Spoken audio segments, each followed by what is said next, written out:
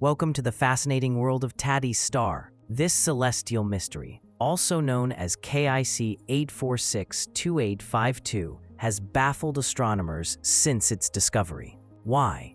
Because it's dimming in a way that defies all expectations. Imagine a star that can dim by as much as 22%. Yes, you heard that right. First observed by the Kepler Space Telescope, Tabby's star has sparked theories ranging from comets passing in front of it to the more tantalizing idea of an alien megastructure. That's right, some scientists have speculated that it could be a massive energy-harvesting structure built by an advanced civilization. How wild is that?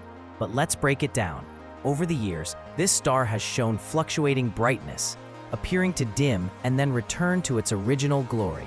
Each flicker raises more eyebrows and fuels further investigation. Theories abound. Some suggest a cloud of comets could be blocking its light, while others think a planet may have broken apart, leaving debris in its wake. And then there's the megastructure theory. What if something artificial is orbiting the star? This has led to intense scrutiny and ongoing observations. With every dip in brightness, astronomers worldwide rush to point their telescopes at it, hoping to glean more information about what's really going on. Just recently, astronomers were on high alert as evidence from observatories indicated a new dimming event. The excitement was palpable. Observers from various institutions were ready, eager to capture the star's light and analyze its spectral fingerprints for clues. Imagine the thrill of waiting for the data to come in. Will it show the signature of interstellar dust, or will it reveal something more extraordinary?